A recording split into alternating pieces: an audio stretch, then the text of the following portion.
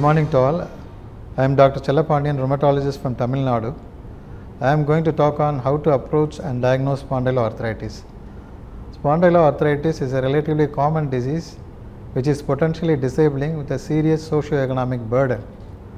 Despite this significant impact, particularly in young adults, a substantial diagnostic delay is observed because the manifestations are ubiquitous and non-specific like low back pain.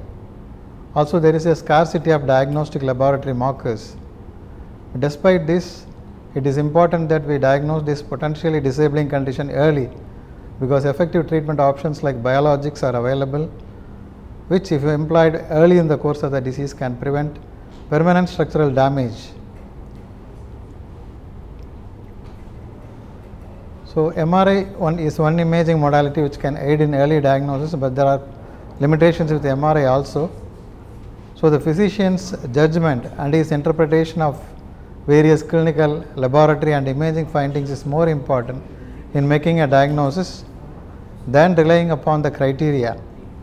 The various criteria available for spondyloarthritis are all classification criteria. They are basically meant for study purposes.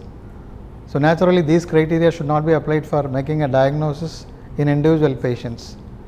In practice, the diagnosis of spondyloarthritis should be a clinical exercise based on the recognition of a combination of a pattern of clinical, laboratory and imaging findings. Thank you.